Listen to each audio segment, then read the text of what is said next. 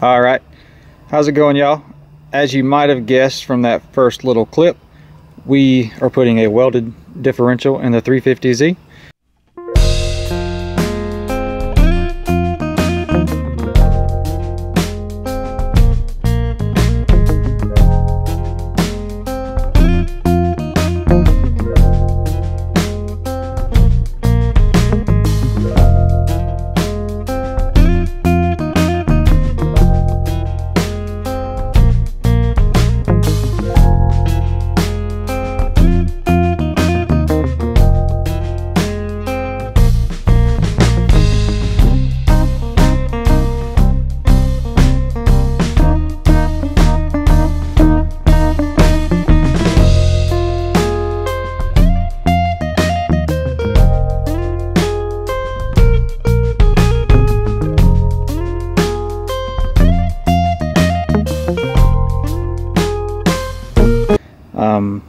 But what I'm gonna do right now is get this thing cleaned up, make sure there's no junk in the bottom of it, seal it back up, fill it with fluid, and then throw it back in the 350Z.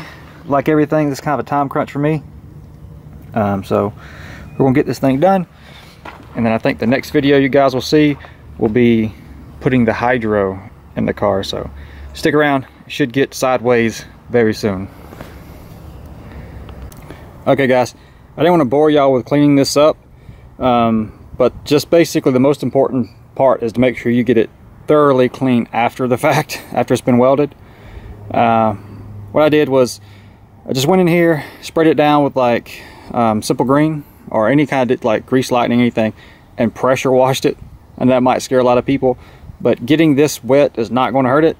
Letting it sit with water on it is what will hurt it. So I just went in there with the pressure washer and pressure washed it really good, and then I just hit it with some parts cleaner to kind of flush the water out of it, and then I took the acupressure to it. But it is bone dry and ready to be put back together. You just get like a lot of dirt and stuff like that, and you know, slag from when you're welding.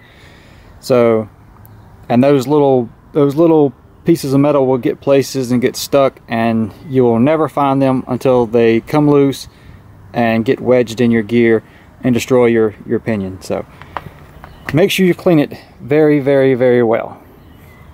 So that's what I did. I just basically kept spraying it and pressure washing it and pressure washing it, and then once I felt I had it really clean, I just hit it with some parts cleaner, then compressed air, and as you see, it's dry, it's perfectly fine. We're about to clean the sealing surface up, throw the cover on it, fill it up, put it in the car, and she is ready to go. But the diff turns freely. That's the snout up there running or rubbing. But even with it rubbing, like I said, there's no binding, nothing like that. Spinning free, and that's what you want. So she is good to go. It's really easy to get carried away with this stuff. This is what I'm using. You don't really need that much. I mean, you basically got to think this is going to go right against it, so it's going to squish all that out. So you just want a nice bead.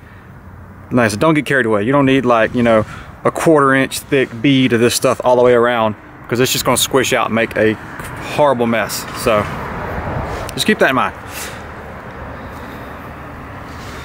So what we're going to do, just something along that lines right there. And I always kind of like to go in front of where the bolts are.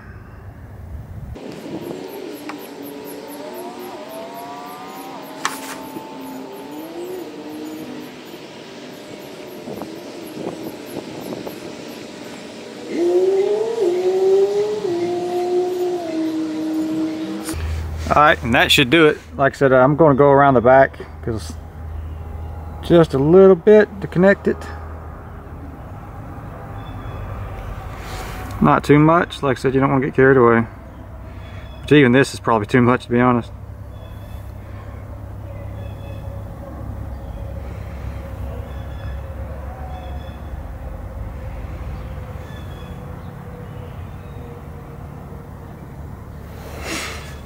Like I said, you're not trying to fill a gap here. I mean, it's basically, this is going to go 100% flush against the diff, so 90% of this stuff is going to squish out everywhere and make a total mess. So, and you can take your finger and rub it smooth and get it all over the place if you want to. I'm probably not gonna do that just because I don't like getting this crap on my hands, but your preference, I guess. But all right, let's throw the thing together and finally get it in the car. Okay, total little fib.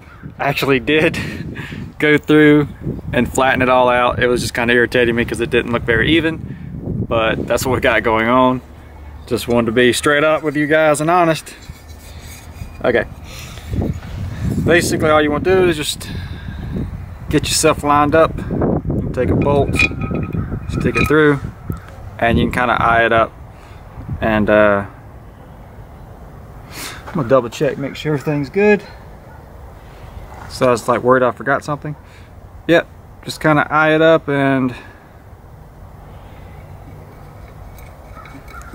get that one started and kind of keep it off of it for a second. Get another one started, and then you can do them. Squish it on there. Go ahead and get them all hand started.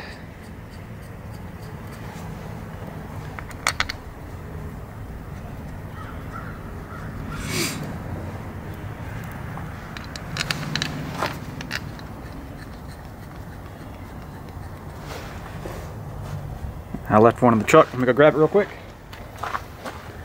Okay.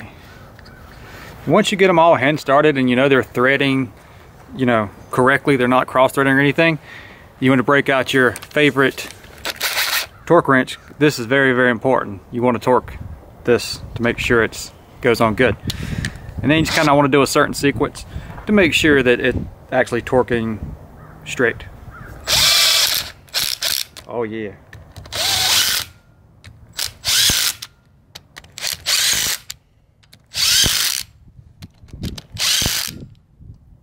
Uh-oh. About messed it up, guys. And just like that, magic, you are done. It's all torqued up, ready to rock and roll. So we're gonna let this dry for maybe an hour or so without touching it, and then we'll throw it in the car. Okay guys, let me explain. This is another project car, I promise. Just picked this up for parts. So don't worry, everything else is still gonna plan. White 350Z first, then the 2FTs, so don't worry. But just want to show you guys this. Just like I said, I'll be parting the car out, so if you need any parts, let me know. But we'll check it out real quick.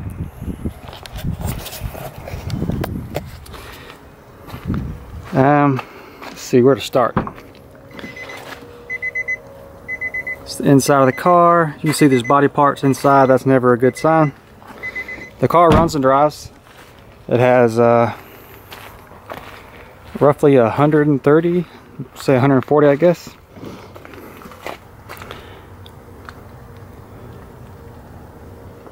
Yeah, pretty much committing to the 350Z as my learn how to drive platform. You can kind of see some of the damage right there. Where I was in an accident. I'm sure it could be fixed, but I'm not going to mess with it. Like I said, 100% literally just picked this up for parts.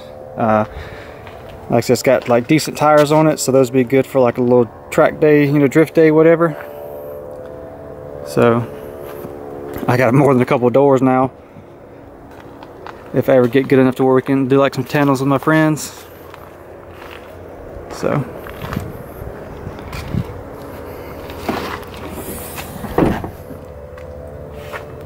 I'll have to dig through this and see what is actually salvageable. But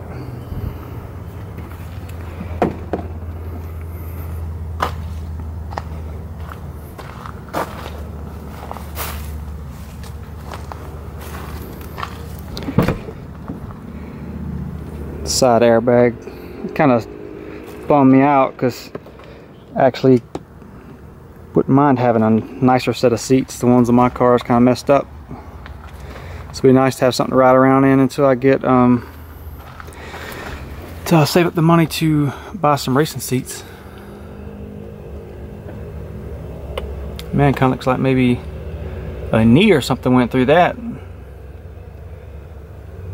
Never seen that panel broke before.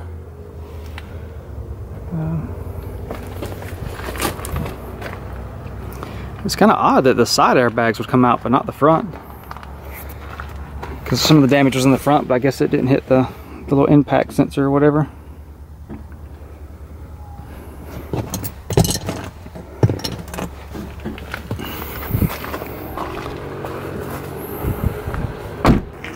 But that's pretty much it. Just wanted to show y'all this 100% just for parts. So if you need anything that you see, let me know. I'll hook you up.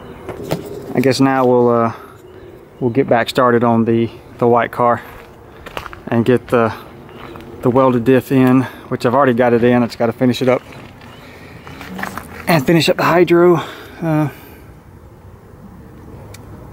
Yeah, just this morning went and picked that car up.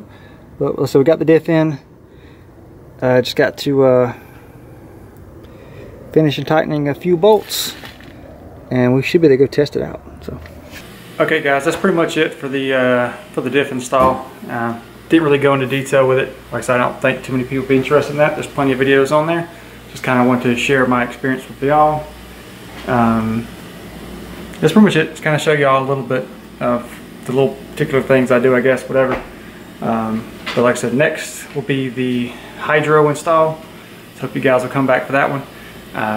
Like I said, I'm kind of in a rush. I want to get this thing together. We've got some events coming up, and I want to go to them. So yeah, kind of throwing this thing together as fast as I can, trying to get as much footage as I can, but we'll see how it goes. But yeah, that's it. Hope to see you back on the next one for the hydro install, and that's it. See you guys later.